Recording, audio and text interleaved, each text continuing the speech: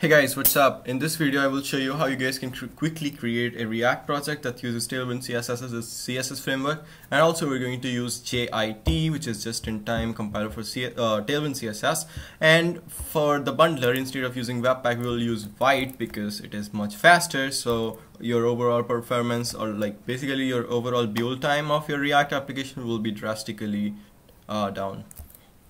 So you need to go to a repository. It is basically a template that I have created, so you can find it at y-react-tailwind-jit. So you will actually find a link in the description, so you can just use that. Now once you're here, you need to click on this TailwindCss, use this template button. Before doing this, let me show you what are we using. So you can see this template allows you to quickly scaffold a React project with React router. Obviously we're using React router, TailwindCss with JIT compiler, and Vite as a bundler. We use Vite because it's much faster than Webpack, and also use TailwindCss JIT compiler because it makes TailwindCss build time negligible, right?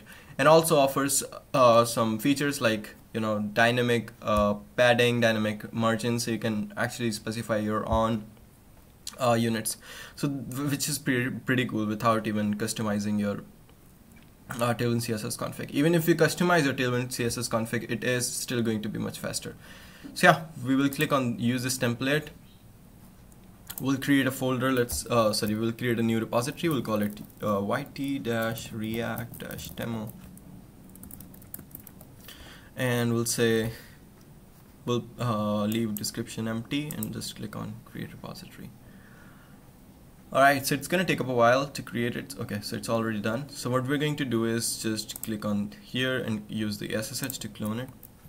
Alright, so what I'm gonna do is close this VS Code, and we'll do, okay, so I'm here in my YT directory. I will clone it, git clone, and paste it. Okay, once it's done, we can do yt react-demo. Alright, so once you're here, you can open it in VS Code. So you can do, oh my god. Okay, so now we are inside the VS Code, and this is the directory structure. I will quickly explain you the directory structure, although it's really self-explanatory. You have the source directory in which you have a component where you can put your component. You have the pages where you can put your pages. So since we are using the React router, and you have a static directory which contains a folder called CSS. So this is basically the directory where you can put all of your stuff like images, CSS, and yeah, other static assets if you have. And what we are going to do, this is like the app.js file. So currently we just have a component called navbar, and we're putting it here, and you can see we're using React router. By the way, if you are wondering which font I'm using, it's Fantasky Sans. You can use it. It's pretty good. Okay, so once I am here, what we're going to do is install the dependency. So I can do yarn. Okay, so now it is going to install the dependencies, and it will create a node module folder in a moment. Okay, so you can see. Now, other quick things to explain. This is your post CSS configuration, and this is your TailwindCss configuration. Nothing fancy. So yeah, this is cool. And once it is done, and you can also see it doesn't take too much time, just because Vite is like blazing fast. So this is like really cool. So if you want to build it, so what you can do is just type yarn and dev. So this will open it in localhost 3000. Okay, so you can go to this URL. So we'll do localhost 3000, and you will see this